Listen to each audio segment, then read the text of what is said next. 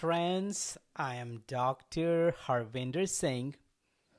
Now, in this educational session, what I will do is I will talk about understanding adverse event management with lithium.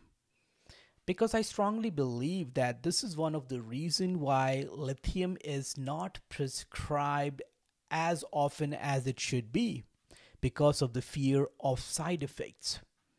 So here I will talk about various adverse events associated with lithium on kidney, thyroid, parathyroid, neurological and gastrointestinal system, and I will discuss these adverse events in terms of underlying mechanism, risk factors, clinical symptoms, laboratory evaluation, management, and guidelines for early identification and prevention of these side effects.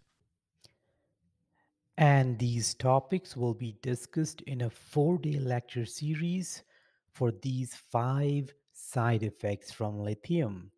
I will very briefly go over these topics now, starting with the nephrological side effect of polyuria. This will be discussed on May 7th, and the topics will be discussed in these 6 sections, ranging from what is the underlying mechanism of polyuria from lithium, what are the risk factors that you should be mindful of and should avoid if possible, and if a patient is presenting with polyuria symptoms, what lab workup is needed, and if this effect on kidney is reversible if you discontinue lithium. I think this is a very important question that patients may ask you. And then, what are the medication treatment options for lithium induced nephrogenic diabetes insipidus? And then, what are the guidelines, like how often and which lab work or interventions needs to be done to minimize the risk of renal damage from lithium? So that will be our first day on polyuria. And then we'll talk about the neurological side effect of tremors on May 8th. And this will be discussed in these sections, ranging from clinical features like how to identify these tremors on physical exams, what are the risk factors for lithium induced tremors, and how to separate these tremors from lithium toxicity tremors, right? Very clinically important because lithium toxicity is one of the psychiatric emergencies. So, very important to know if this is a benign or toxicity tremor. And then, what are the management options for lithium tremor? And then we know beta blockers are very commonly used, but what if beta blockers are not effective, they're contraindicated, or patient is not able to tolerate them? What medication options we have? And then next, we will go over the thyroid side effect of hypothyroidism on 9th of May.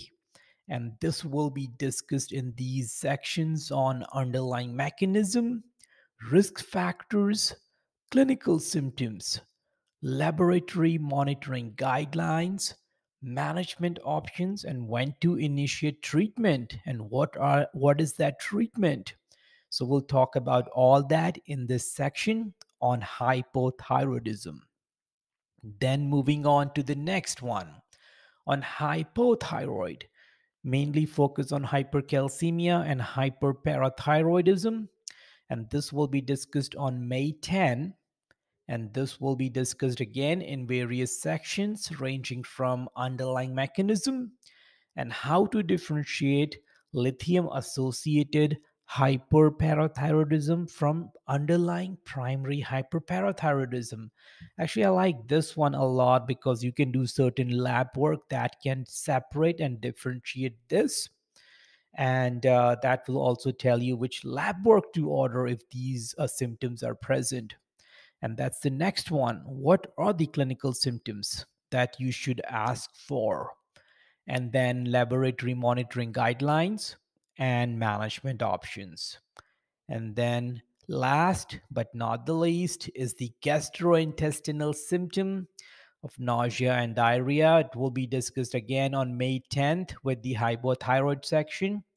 And this is a very short section where we will talk about risk factors and which lithium formulation is preferred for prevention of the side effects and what are the management options. So, friends, this will be the upcoming lecture series. Please let me know if you have questions. Do consider subscribing to our Academy membership to get access to not only this, but all other clinically relevant discussions that we have done so far. And you can go to psychiatryeducationforum.com to read and learn more about these lectures and other things, clinically relevant things that we have to offer. But thanks again for listening to me. This is Dr. Singh signing off. You all take care and bye for now.